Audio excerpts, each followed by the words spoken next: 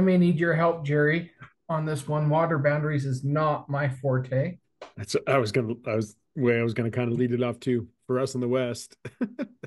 Um, we Mhm. had a Lee Dreyfus, who was our governor about 30, 40 years ago, said that, everybody out in the West wanted to pipe water out of the Great Lakes because you guys are so dry out there. And the Colorado River is like at negative values right now. Exactly.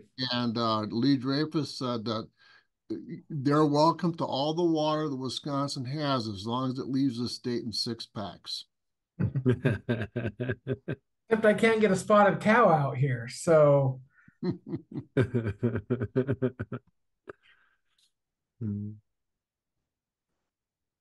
I will say that with the storms we've had these last couple of weeks, February 1st, they talked about the snowpack on the Sierras was like 46%. Now it's as of last Thursday or Friday, it's up to like 156% snowpack. So, but the Rockies are only at 91 as of last week. So, So is it, are all the reservoirs recharged out there?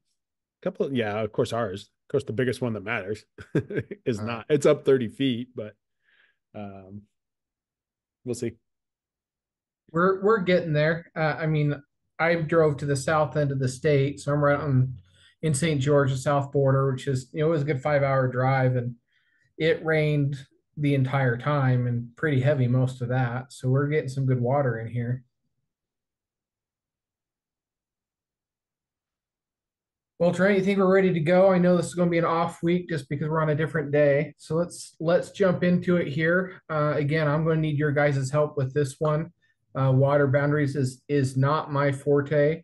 Um, in any areas in Utah where I've dealt with water boundaries, they're artificial water boundaries, means they've been established by some sort of take, and so there's a deed that really does govern that boundary, or they're going to be canal and ditches and a few creeks. And generally speaking, those are going to be centerline descriptions up here. So that is the extent of my knowledge with it right there. We can end the class. So we'll go through here and we'll talk about it together and learn together. But let's just start with some definitions, and then please, guys, feel free to jump in with any experiences and knowledge that you guys have.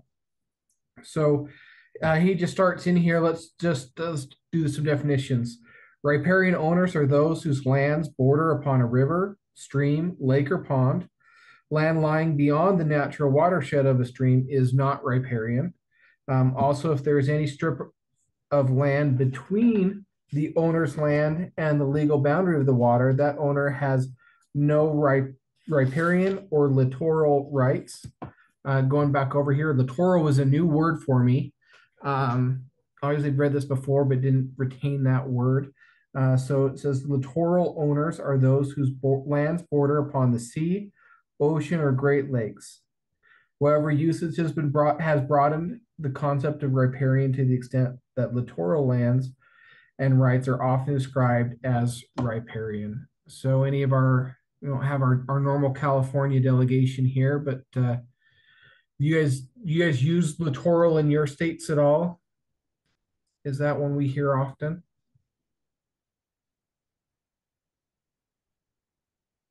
Jerry, with the Great Lakes and Wisconsin, I don't think I ever heard littoral out there. no, it's generally the way we define it too is riparian has to do with moving water and littoral has to do with non-moving water, lakes, ponds, the Great Lakes and that type of thing. But no, it's all collectively just thrown under riparian as a general category of stuff. Okay, great. Um, and then just a couple other definitions and things to kind of keep in mind here. Just the next two paragraphs real fast, and we'll get into some discussion. In regard to artificially created water boundaries, such as reservoirs, the boundary owner is a riparian owner only if, as and when he meets the test of whether he has any riparian rights applicable to the reservoir by express terms in the grant to the owner. The rights of riparian and littoral owners are those rights which are acquired by law as an incident to the of the ownership of riparian and littoral lands, or by conveyances in the chain of title to the bed, bank, shore, or water of the boundary waters. Such rights may include the right to wharf out to deep water, the use of the water for domestic or commercial purposes, the use of the surface of the water for boating, fishing, hunting, or other recreational purposes, the right to maintain certain aesthetic values, etc.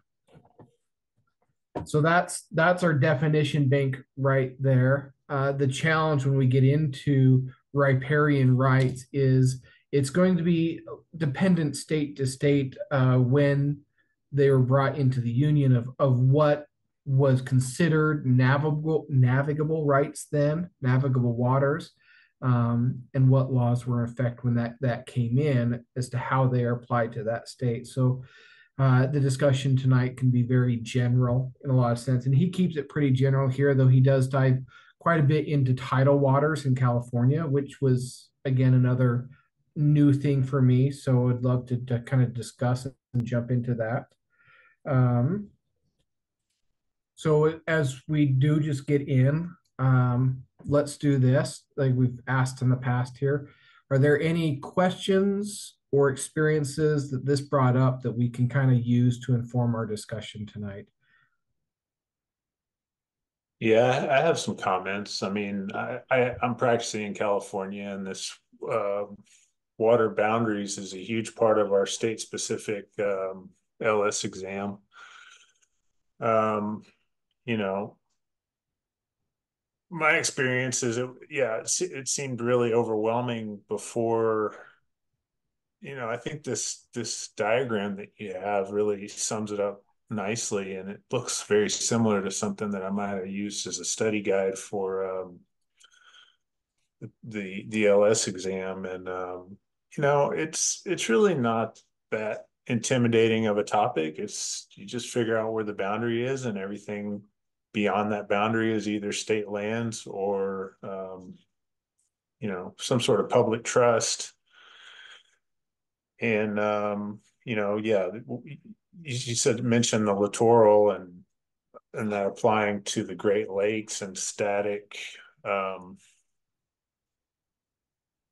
waters. But yeah, we apply that to the ocean and tidal waters as well. And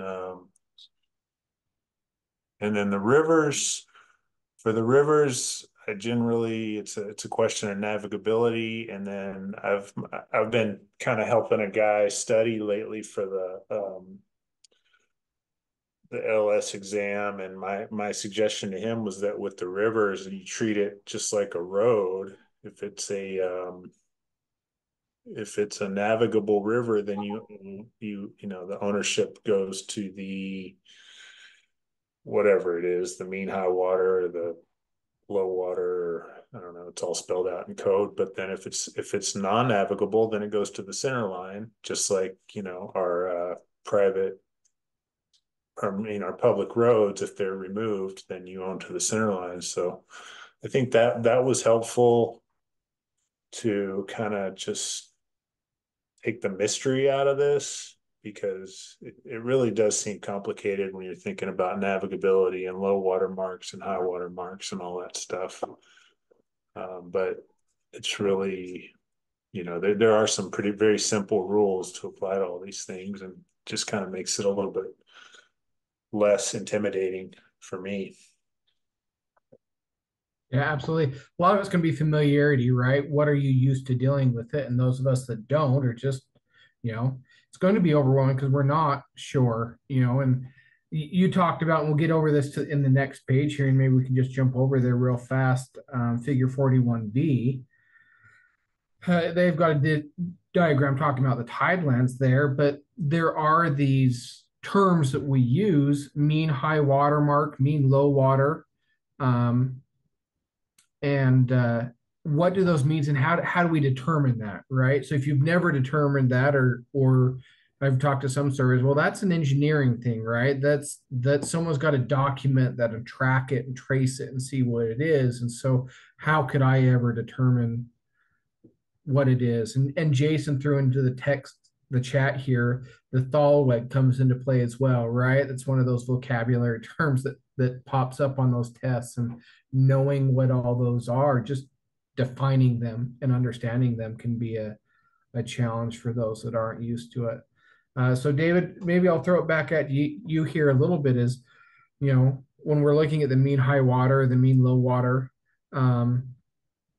is there any tips or tricks or things you guys have learned or used to be able to track that or come up with those locations? Yeah, so good question. And I don't really consider it to be an engineering matter. I could see why it could be if you're looking at,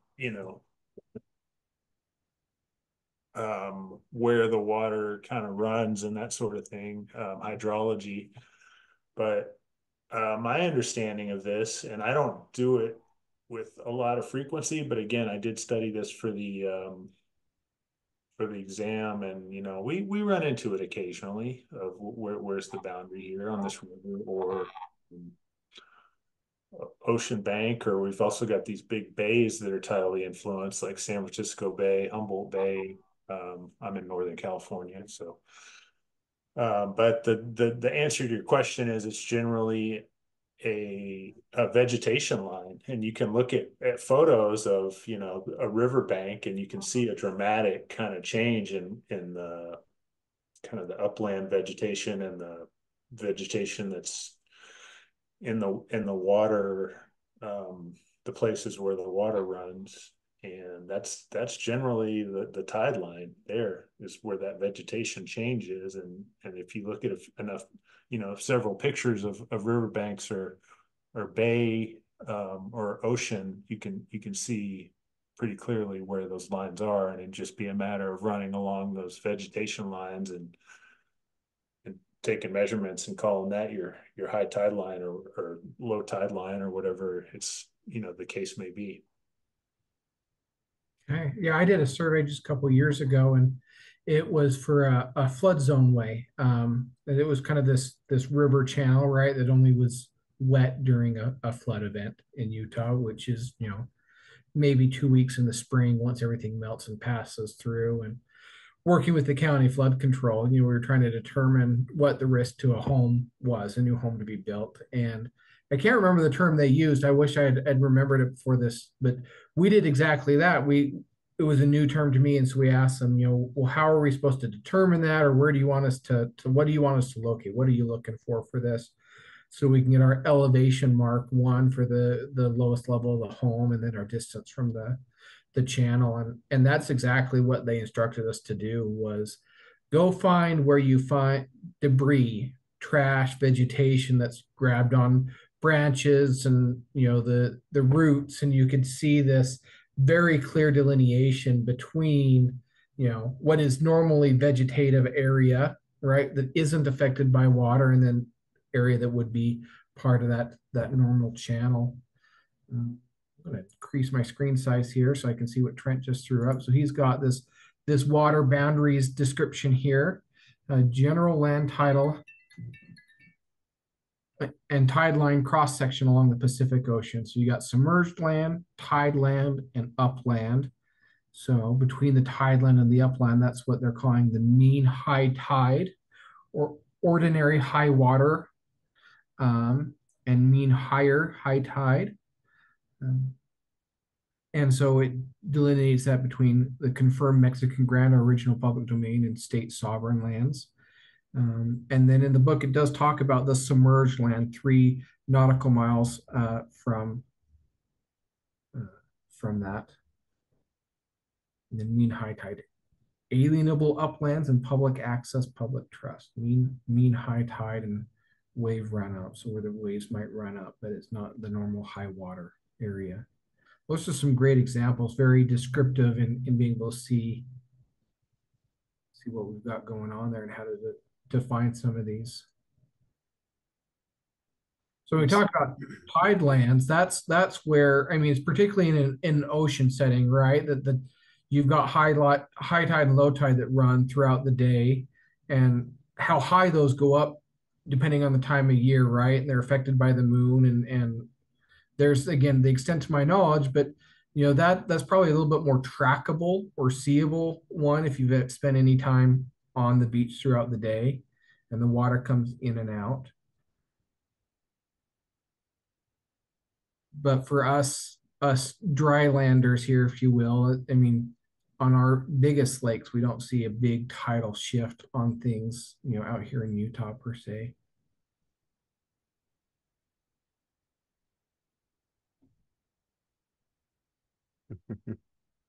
Okay. Yeah, there's a lot of information in this document. I just searched a couple images, and this what came up as the what was it? The California Coastal Commission and California State Lands Commission Coordination Project. So it just had tons of examples in there, but That's great. I like that. That's yeah. the pictures there, and I'm gonna sound kindergartenish, but the colored pictures there kind of Mhm. help give clarification what we're actually trying to see and describe here. Water boundary is the only monument that defines a property rights extent that can move over time. No other monument moves, okay? But it has to be slow and imperceptible. It can't be a sudden shift because that doesn't represent a boundary shift. So in Wisconsin, and it might be true in some of the other, particularly northern states, there are three elements that have to be present to define what constitutes an ordinary high water mark. Vegetation is just one part of it. Hydrologic soil and the presence of water, or the presence of water action over time, is another element that has to be present there, which is why generally surveyors don't delineate ordinary high water mark in Wisconsin. We have a representative from the DNR do it, or a specialty firm do it based on those three criteria.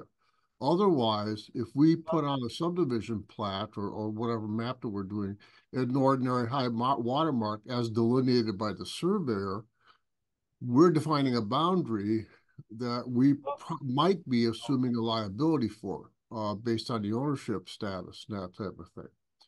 And whether people are actually, informed enough about what constitutes a hydrologic soil and presence of water and all that kind of stuff.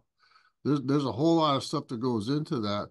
And where it's really critical for us is not so much in the southern part of the state here, but in the northern part of the state, which is, we technically have more lakes than Minnesota does. They can be land at 10,000 lakes all they want, but we got more of them than they do. A lot of the stuff up in northern Wisconsin are lowland lakes, and you have shoreline zoning that you can only build certain distance within the ordinary high water mark.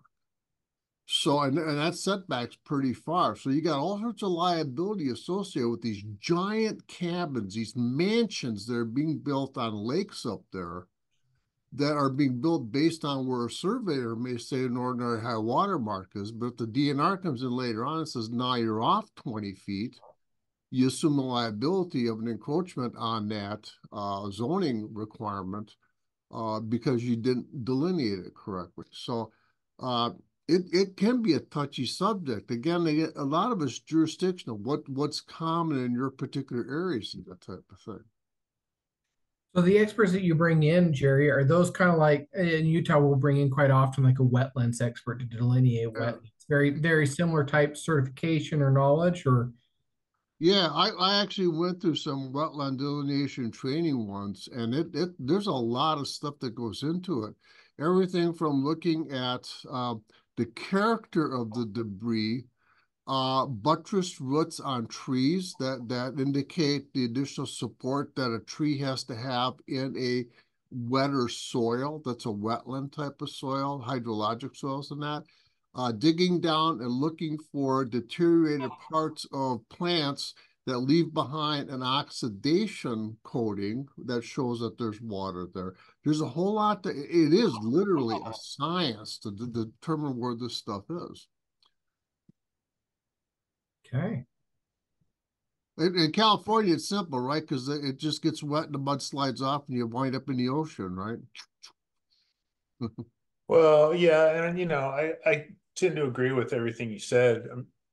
And in California, I mean, especially the slow and imperceptible gradual change stuff. I mean, that stuff right there is its own kind of science as well. And then we've got to deal with that with regard to landslides and earthquakes and things Yeah. too. If the landslides, it takes 20 years and the pipe moves downhill a foot, then you might just say that's a slow and imperceptible change and hold the pipe. But if it goes overnight, then that's what we call an avulsive Right. movement, and then that's a different ball game. That's when you reset the pipe in the correct probably record location. And I think it's the same generally speaking with the water boundaries, is that if you have slow change on a river or a tidal boundary, then it's I don't know, that stuff gets really complicated because it has to Yeah. be natural. If somebody, there's a whole lot of stuff that California State Lands Commission goes after people for armoring beaches, where and they look at historical documentation and how it's changed over time in the places that weren't armored. And then you get the hurricanes that come in down on the Gulf Coast, and they take out big chunks of beach. And it depends on the state too, because they'll come in and condemn the land and take lots, I think, in California or in Texas. So it's The other big issue is navigability, because navigability affects the riparian rights. And then who determines navigability and what's the test for it? Now, again, Wisconsin here is a little bit different than other states in that in most states, a navigable body of water, whether it's a stream or a lake, the bed between the ordinary high water marks on both sides belongs to the public. Well, in Wisconsin, that's only true for lakes. It's not true for navigable rivers or streams. The bed of the navigable body of water, the stream, belongs to the upland owner, to the center line. So again, there's difference between states and how that's implemented based on when they came into the union and what their view of water law is. So I have something that I can share, just an experience that I had with some riparian boundaries. I mean, we were talking about accretion and avulsion here. I had a client. Well, this is the Weber River in Utah, and Trent knows Weber River. Weber River has very highly erosive soils on both sides of the banks. And there have been court cases about the Weber River and whether it's navigable or not, whether there's a private boundary on the bank or in the center. It's under a lot of dispute. But in this particular case, there was a question of whether there was an accretion and reliction or avulsion. And it was some of the very things that you've been saying. The people were like throwing old cars into the river, or putting heavy chains on trees on both sides of the river, so that the river during flood season would tear the trees down and they would dredge the bottom of the river. There was even a guy who took a front loader and built himself a little beach on the side of a river. And you're looking at this, and you look at the deeds from like the 40s and 50s, and they talk about reaching a point at the center of the river and then nothing else about the river. It's just that one point at the center of the river. And then you look and see some of these old maps about where the river used to be, and you can see how the river has moved in no less than 60 years. And you realize how much involvement the public has had, how many flood events, the level of erosion on the outside, and everything that's happened with it. And then I find a case that's just down the river where they said that if you can discern a noticeable change in the river within someone's lifetime, that could be considered avulsion rather than accretion. So that's from the Utah Court of Appeals. So now I have a legal precedent. So it's not just what the DNR says. It's also, well, the court has said 80 years is enough, a lifetime is enough to identify avulsion. So that really complicates the issue. And I had to issue an opinion and record it. And it was ultimately so that they could come to an agreement, this client and their neighbor, about where the boundary was. But I think no pun intended, I was trying to kick up mud. I was trying to make it unclear enough that they'd have to come to agreement, or at least go and get an opinion from a legal expert. And I got some attorneys to agree with me, so that was fine. And they ultimately got this agreement taken care of. But it was very interesting just how much people had been involved creating evulsive events, in addition to the natural evulsive events that happened on this river in this particular area. So just my experience, I am not a riparian expert by any means, but this was certainly an eye-opener. That Weber River was a part of a subject to another case that I looked at in Utah that clarified some of the aspects of non-navigable rivers. And from my understanding of reading the case, in Utah, navigable rivers are owned by the bed is owned by the state, and non-navigable rivers, the private landowners own the bed of the river, but the state owns the rights to the water and everything that goes in it. And before this case, the case is Conaster B. Johnson. And before that, there was some question about just what the public could do on the Weber River. It was clear from earlier cases that they could float the river. They could do other things that were common to use of water rights, but there were some things that they couldn't do. Wading the river without any connection to one of the rights qualified for the river might have got you arrested for trespass. And this case that I quoted here overturned some of that and clarified that, at least in Utah, non-navigable rivers, the water is owned by the state, and if you have a navigable river, that's one that's used for commercial navigation. But non-navigable rivers also have a recreational easement for the river itself. And so after this case, the public was entitled to hunt, fish, swim, or otherwise use the waters between, I guess it's a high water mark on each side, and without being guilty of trespass. And that distinction between a recreational use and a commercial use, denoting it as a non-navigable or navigable river, was a little different than I had encountered in Arkansas.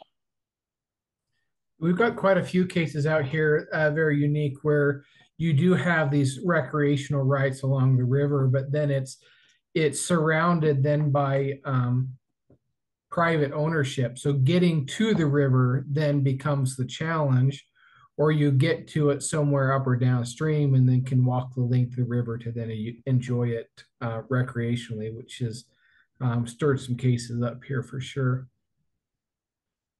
Jerry did just throw a question in here. He did ask, did the first riparian case occur after some random 40 days and 40 nights of rain? Are you talking about the one I was discussing, Jerry? He's No, talking I'm about Noah's Ark. talking about the original one. The, Noah's. the He's original. talking about Noah's Ark. Well, what was the high water in that case? I don't know, 40 days, is that slow and imperceptible? That much rain in 40 days definitely isn't. See, in that one, the boundary didn't move. They just moved the landowners to a different parcel. Well, they took out all the competition too. There was only one landowner after all that. I was pulling up a couple things that David had talked about just from this California state lands, but there was tons of old maps on here that are pretty cool. Recorded in 1931, but all around the San Francisco area. There was one, here's where the Golden Gate Bridge would have been built between the 2 points here. But a couple of really old maps. I threw the link in the chat, but anybody wanted to go look at some old, really cool title maps. And I just want to interject too. We have a huge California civil code that deals with water boundaries, so it's all codified for people. So it's not I mean, they go ahead and assign civil code to alluvium and what is the sudden removal of a bank. So there is some clear civil code that's available to guide us, and as well as the harbors and navigation code as well. Yeah, our navigability is also codified. There's a long list of some law that I've reviewed before. I pull it up when I need to know, when I need to test a river, but all the rivers are spelled out name by name in California, which ones are considered navigable, and if it's not on the list, then I guess it doesn't count. That certainly helps. I appreciate that discussion, guys. That's great. That's really informative to bring your guys' expertise in here in the court cases and our understandings from different states. Just one figure I wanted to point out here is right under that figure 41A and B. Waddle states the vertical difference according to federal laws developed from averages of all tides over an 18.6-year cycle, which is the period of the moon's complete oscillation in relation to the sun and earth. The juxtaposition of three objects affects tidal conditions in different ways at different places. And so that's that. Like I said, I hear a lot of surveyors or even engineers will say, hey, this is an engineering thing because there's this science to it, right? This tracking and methodology to it, versus kind of some of the stuff we've talked about, whether it's as simple as vegetation or reading the codes. The next section that Wattles has in here is meander lines. And if you want a really great discussion about meander lines, back in, I think it's probably October-ish of 2022, as we were going through evidence and procedures, and we went through those, the riparian portion of that book, John Stahl was kind enough to take over that class and talk about some really unique cases in Utah. With meander lines and riparian rights. And so one of the things that I took out of that is meander lines are merely a representation or approximation of where that water might have been or where the surveyors at the time would have taken their control lines to or their section lines to. But meander lines don't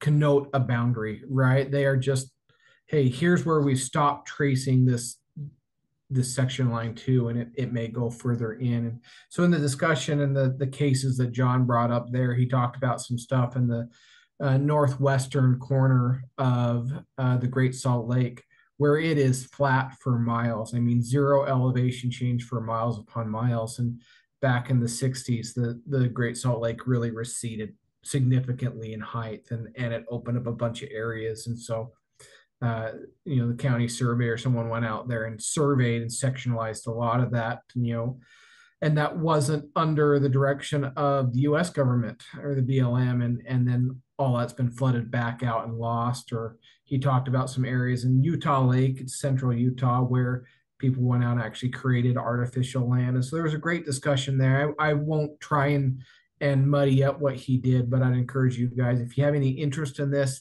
he did a great discussion of some riparian right cases in Utah and talked about meander lines quite in depth there. And so that's just another great resource to go back and watch that old episode there. So again, I'm just going to read this real fast. Meander lines, survey lines used to delineate water boundaries, areas called meander lines. Presumably, these approximate the water line, but variations of all amounts are found in comparing physical conditions with the surveyed lines. I just talked about that. Now he goes quite into depth here about California. And we've talked at length about some of the California stuff. Trent shared the California documents there, the link there. The one thing I wanted to bring up that I just highlighted is a federal act. This is on page 6.8. It's the second paragraph down, starts with outside of the instructions for the survey of public lands, the format to be used for tideland and waterfront descriptions, and the surveys therefore have not been clearly defined. One exception was the Federal Act of May 24th, 1824, which provided that whenever, in the opinion of the president, a departure from the ordinary method of surveying land on any river, lake, bayou, or watercourse would promote the public interest, he may direct the surveyor general in whose district such land is situated to cause the lands to be surveyed in tracts of 2 acres in width, fronting any river, on any river, bayou, lake, or watercourse, and running back the depth of 40 acres, shall be offered for sale entire on the same terms in all respects as other public lands of the United States. And so again, not having dealt with this, I'm just curious if you guys have ever seen descriptions or cases like that where maybe someone came back in and it was worth creating a new parcel after others had been created. We're seeing these 40-acre pieces.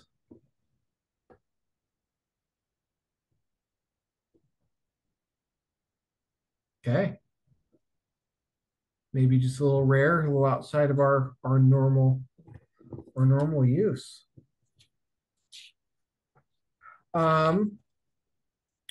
That's most of what I had out of the California section here.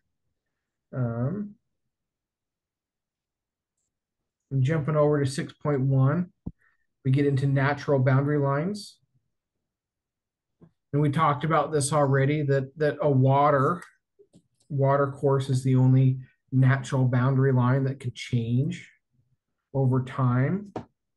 And I'll just read what he says here. Relative to the true position of any water boundary line is the need to determine where it was in its last natural state. This requires historic research of such items as floods, meteorological phases, the beginning of artificial conditions, surveys, surveyors' field notes. The solution is neither simple nor direct and should be coupled with legal counsel. Any unnatural conditions resulting from dredging and filling, the establishment of groins, bulkheads, or piers, etc., are not acceptable per se for ownership. Lines without suitable agreements or court case decisions. And we talked a little bit about that already. Submerged lands. We've talked about this. Who has rights to the submerged lands in the navigable and non-navigable river? And this is short enough too. I'm just going to read through here and kind of give some clarification what he says.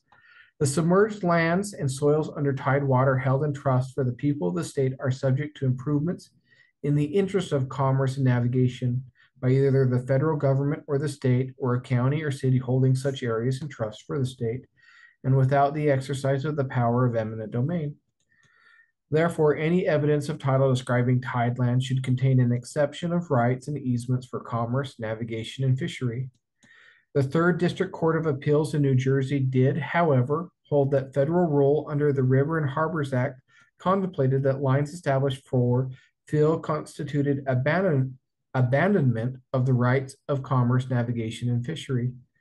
In areas where artificial lakes have been created, the rights of the public to fish therein, and in some cases, the right of commerce and navigation too, have been established and held in the same manner as previously stated for other conditions. And I think that's where we see a lot of, at least in Utah state and national parks, we've got quite quite a lot of reservoirs that become public lands and trusts. They're held for different types of water uses, and then they begin able to be enjoyed by the public, and being held and maintained typically by the state park, in that case.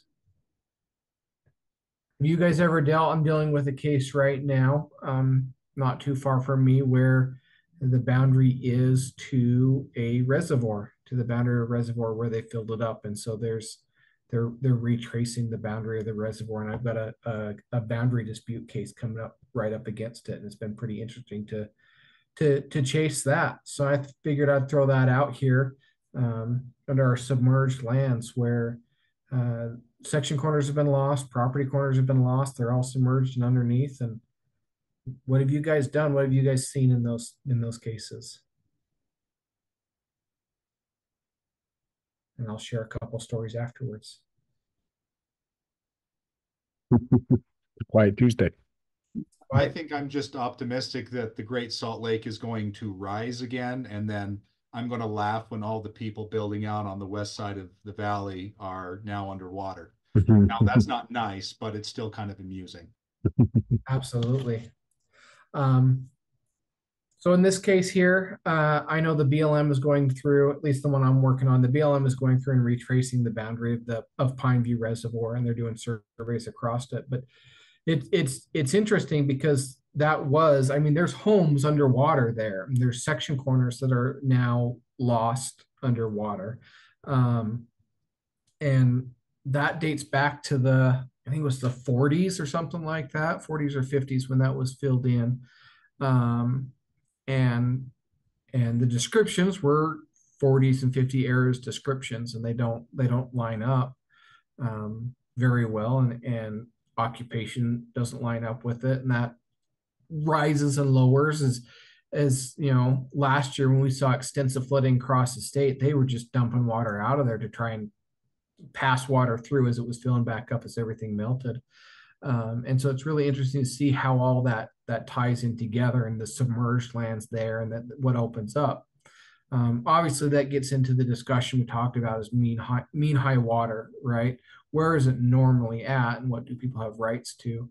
But it is a challenge to then go survey it, because the fences that were put along the reservoir don't match the deeds, and we've kind of talked about, okay, well, the deed holds, but what was intent, and the fences don't match the deeds, or occupation don't match, that gets into an interesting discussion, of what the actual boundary is. So I'm really glad that they're going through and remonumenting the limits of this artificial body of water, And again, the deeds don't necessarily call to it, because they were all taken, they were purchased or taken as part of eminent domain, but the boundaries of this lake were established.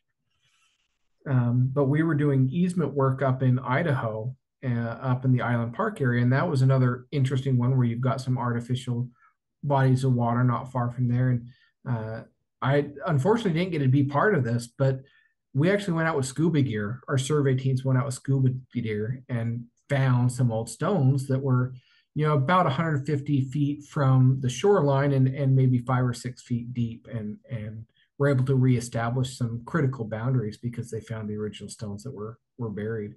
And so that was a unique exercise in retracement surveying for sure. Okay, jumping over here then, ownership projected into tideland areas. I just highlighted here really fast, couple sentences in. I'll just start from the beginning here. There are so many varied conditions in the configuration of tidelands and flats that many rules have been formulated in efforts to provide some semblance of fairness in the distribution of them to the adjoining upland owners. And the following are quotes of some of those rules as cited in Corpus Juris Volume 9. And that's what I highlight here. The rule for the division of flats is to run perpendicularly to the shoreline from the point of division at high water mark to low water mark. Each proprietor of original tracts takes between the lines of his new frontage on the water course measured back to the old frontage course or direction of said lines is of no consequence. The extent of old frontage on the water course determines the extent of the new frontage. And so if we jump over to the, just the next few pages to finish out this chapter, they give all these unique examples of how you might break this down. We went into a lot of this discussion in our evidence and procedures class, but how do you then determine property ownership through submerged lands, taking, an aliquot part type description and moving it out into water? I did throw the link in the chat, but for those watching later, it's chapter 8 of evidence procedures. Everything's on the Wisdom Wednesdays website. But so thanks for grabbing that, Trent. Yep. They were wondering where you are at your conference.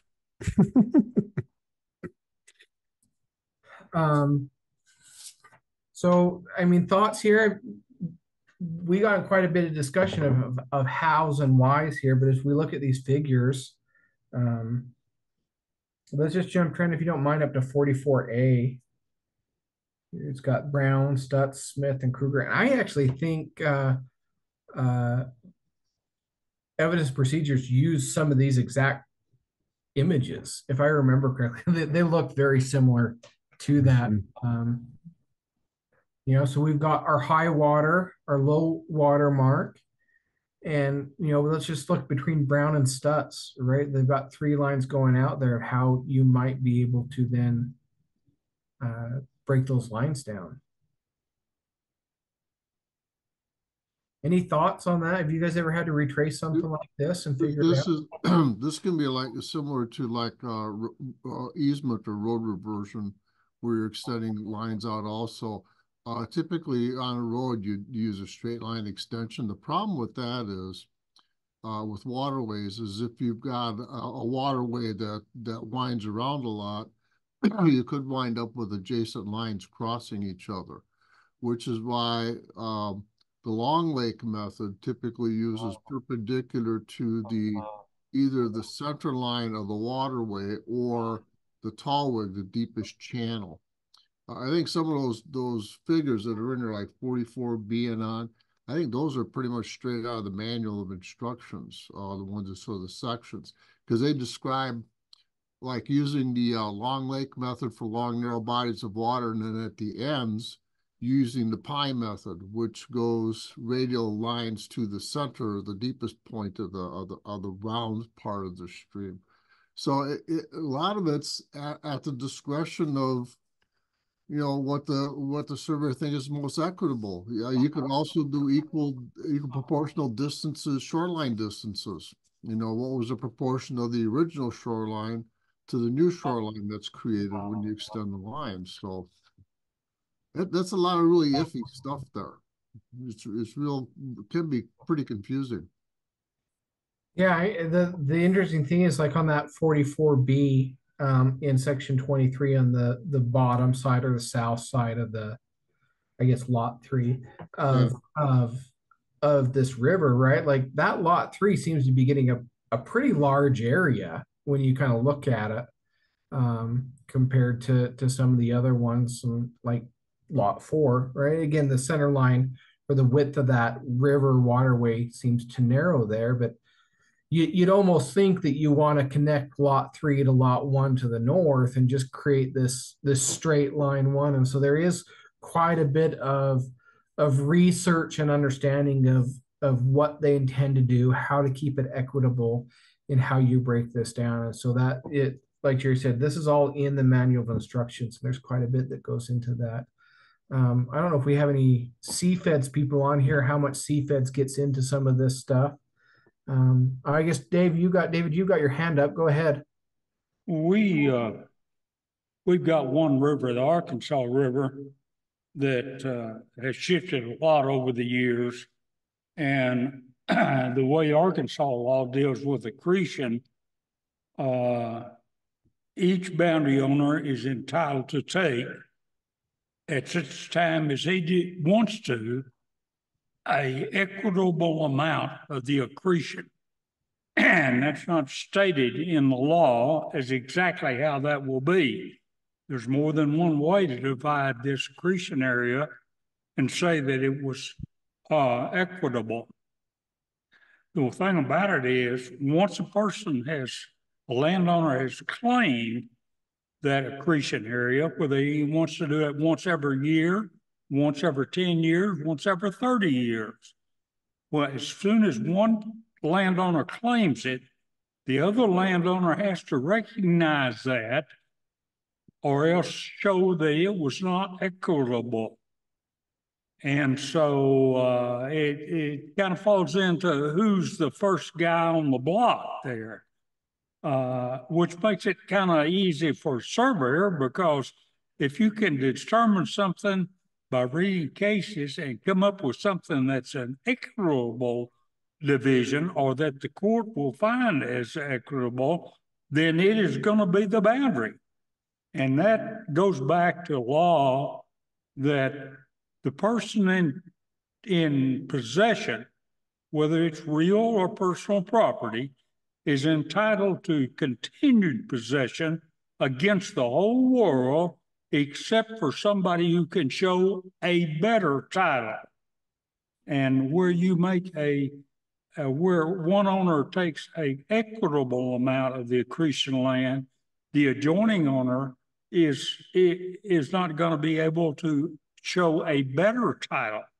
And so he must concede to the first person's line that he is claimed to. So that's what's going to work in Arkansas. Okay, thanks, James. David, you had your hand up and now you mute yourself, but did you have a question or comment you want to throw back out at us? You might take a phone call. Also on the CFEDs, there is course number 5 is Introduction to Water Boundaries. So there is a CFED section about water boundaries as well. So it's just before subdivision of sections, believe it or not. So learn about water boundaries before you start learning about section breakdowns. That seems a little backwards, but okay. And to David's point, I was laughing at a couple of these talks about the California survey state exam, and I took it when it was still a paper exam. But one of my questions back then was a breakdown of section 6, and it was against the ocean on the west side, against a land rancher on the right and on the east side. And then you had to do this whole subdivision of section 6 breakdown. It was ridiculous, but it, oh, he's got the baby, that's why. That's why, maybe Yeah, sorry, I had a baby wake up on me. I had to go get her, but I did have a question. Sorry to interrupt, Trent. No, we're fine. Yeah, we're just killing time. Sometime every now and then, it's a very interesting concept, and I think we've gone through a lot of different, stuff. You really have to have your bases covered and do a lot of research and examination of all these situations to write a legal description of a water boundary. One thing I've noticed in reviewing old deeds and stuff that I never quite understood is that every now and then I'll see one where they say, we're going to the center line of Smith Creek as it existed on January 12th, 1943. And I find that kind of notation helpful because it sort of gives me some provenance of the deed and when it was written and stuff, when usually half the time you don't know when it was written or who wrote it or anything. But I never really understood the significance of the date of this is where the creek was on this date, because I think we've just covered that if it moved in the last 75 years, then the center line of where it was on 1943 is irrelevant because it might be in a different spot now, or maybe it's in the same spot. So do you guys know why they might put that date in there in the deed when describing that would be a riparian boundary, right? On a creek, a non-navigable creek. I wonder if that has to do with anything, just like any other deed or reference, right? Trying to put a time frame to it, that this is what it is at this moment in time, just in case there was any question. When I reference a recorded deed, I try and put a date, entry number, recorded this time, to kind of give some perspective or some ease in finding information about it. Jason threw in the chat here, junior, senior rights. You're able to track that. Well, when you've got an old deed there that made a reference to the center line of a creek and a date along with it, well, that's important, because what happens if you have an artificial change there? If it's in farming country and somebody digs a canal that replaces that creek, and it just slowly becomes silted in or farmed over or whatever, and is no longer recognizable, the artificial canal is not going to replace the boundary. You've got to go back to where it was in the first location and go from there as best can be done. So in that respect, that deed and its reference to a creek at a certain date could be really relevant to what you need to do. So does that matter, like, if the channel was on that date at that time, and even though the river's moved, or there's more water in the river at the time than the river is moved to the north, they still own to that 19 whatever channel then? Would they still No, own to that? no. Okay. If the channel moves gradually or moves by natural forces, then the boundary moves with it. Okay. But if that boundary is replaced by an artificial canal that merely takes the place of that creek in a different location, and the creek becomes obliterated, then the boundary doesn't move to the artificial canal. That would be my understanding. Correct me if somebody else feels different.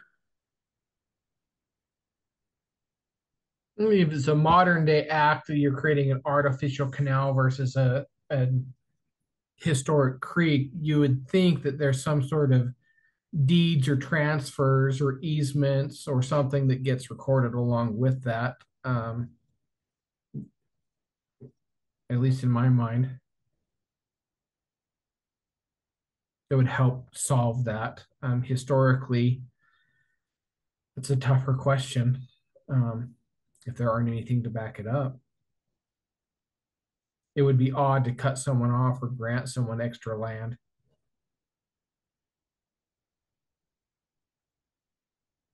Not sure without getting into that one. It's a good question, though. I think I like the explanation that James offered.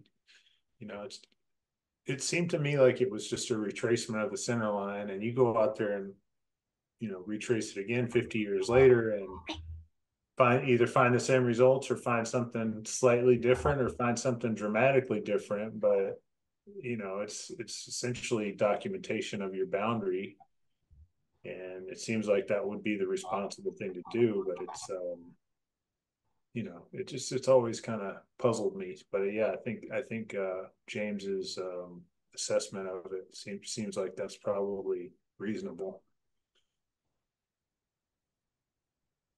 Jason just threw in the text, the Rio Grande is a great example. Massive floodplain management systems that constructed lots of canals and diversions, etc. The river is still there, sort of.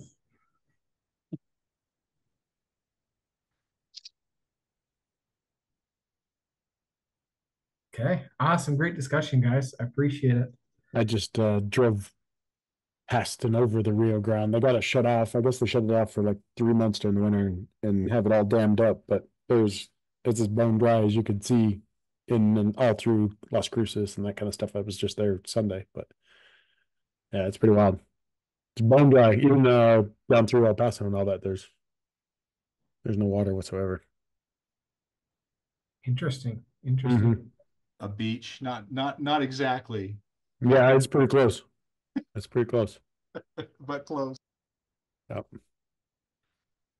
Okay, well, let's jump in here. We talked quite a bit about lake boundaries or littoral lines in some of our discussion here. So I'm going to jump ahead just a little bit further here. And let's get into some vocabulary here. Talk about our test prep. There's a BLM manual of terms. There's quite a few vocabulary books out there that are really great to prepare for the test. So 617, I'm going to start at 617 here, Trent. So we've used these words, and hopefully if you haven't heard these before, you're in the background quickly Googling them so you can keep up with the conversation. But that was always a hard thing when we start using this jargon as a young surveyor. And I don't want to look dumb, but I have no clue what anyone's saying.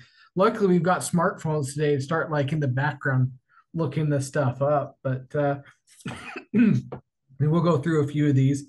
So accretion, and I'm just going to read these so I don't murder this, but accretion is the act of growing to a thing, usually applied to the gradual and imperceptible accumulation of land by natural causes, as out of a sea or river. Alluvion, Black does not list alluvium, excuse me, but Webster shows alluvium equals alluvium, is that increase of the earth on a shore, bank of a stream, or the sea by the force of water as by a current or by waves, which is so gradual that no one can judge how much is added at each moment of time. Reliction is an increase of, switch pages here, of land by the permanent withdrawal or retrocession of the sea or a river. And then he gives some rules here. The distribution of that land, which is added to water boundary property, follows several different rules. And again, you must discover which one is applicable to your particular case. The allotment of the land so added to freshwater boundaries adheres to the format of proportioning and follows one of these rules. Proportionate acreage based on the direct relationship to the area held by each respective owner. This gets into what we were just talking about before of how to correct these lines. Proportionate shoreline distance, whether it be straight, convex, or concave, based upon direct relationship to the frontage. Proportionate thread of the stream measurement, similar to two above, based on its direct relationship to the frontage held by each respective owner at the time of conveyance.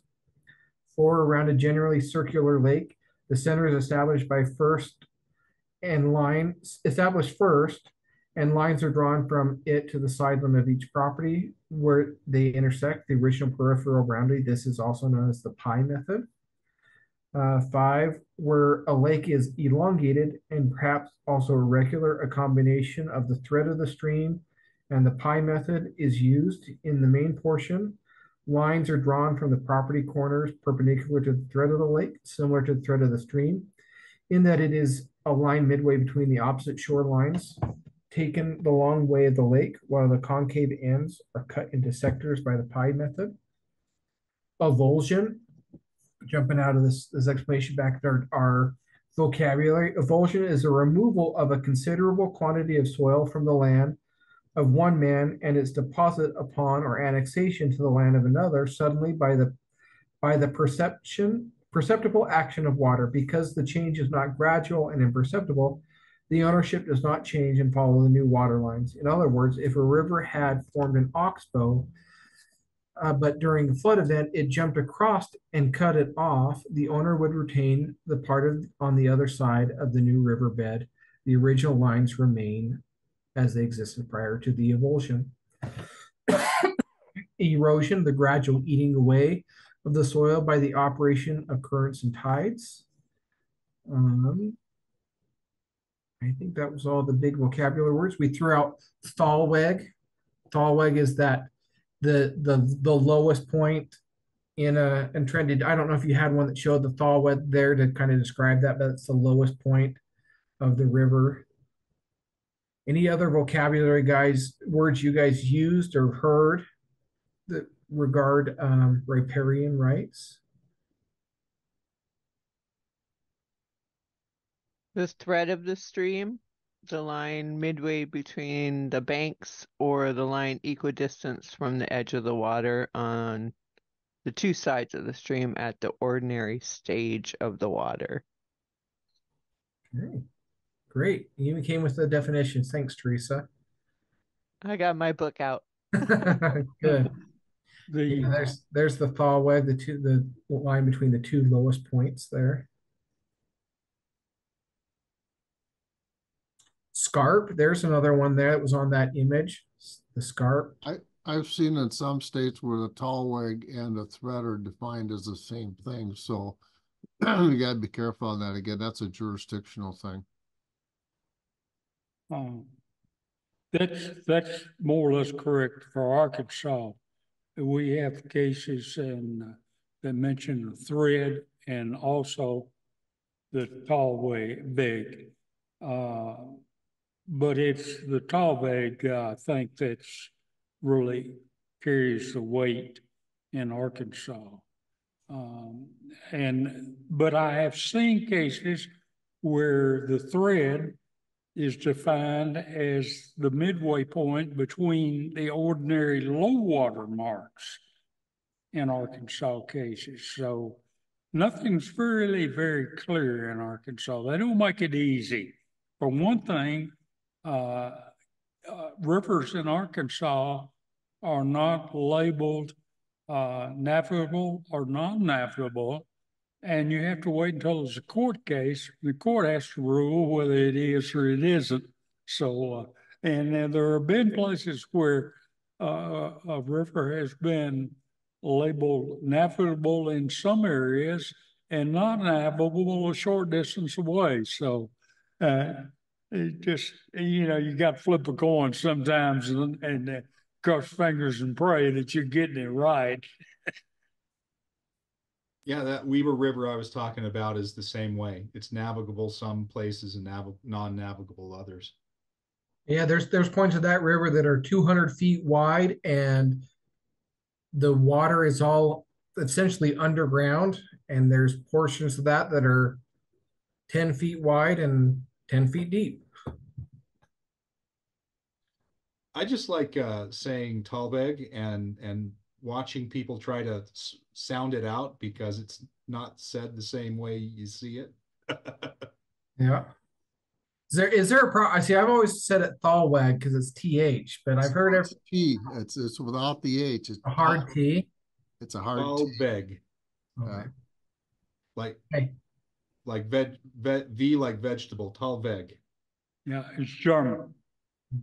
German. Okay. See, I've definitely learned a lot today, but that's a great way to cap it off. I know we're just a little short of the hour here, but we are to the conclusion, and Wattles just kind of ends this chapter with talking about, hey, if you come into these situations where you're dealing with riparian boundaries and you're not quite sure what to do, your state lands commission is a great way to start. Look at the local laws, the local governance of who has those rights, and start there is a great way to start doing research. Definitely, there are surveyors that do this more often and deal with it rarely. So those would be another great resource to reach out to. And of course, these books, we've got some resources here and links here that are some great ones to start doing research on. And so those are just some ways to kind of figure this out. And that's all I had for tonight. Any other questions, comments, or vocabulary from anybody?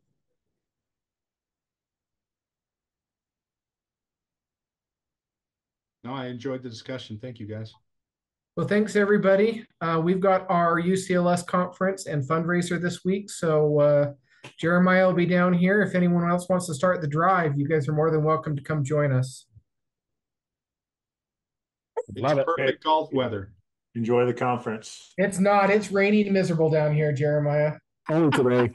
Only today. Yeah. Hopefully, It's beautiful the I rest didn't of the bring week. my clubs though. So Trent, you and I need to come meet down here and go golf what's the new one down here? Black Rock. Black Rock before it gets too expensive. We need to find a time to come do it. It's on my list. Done.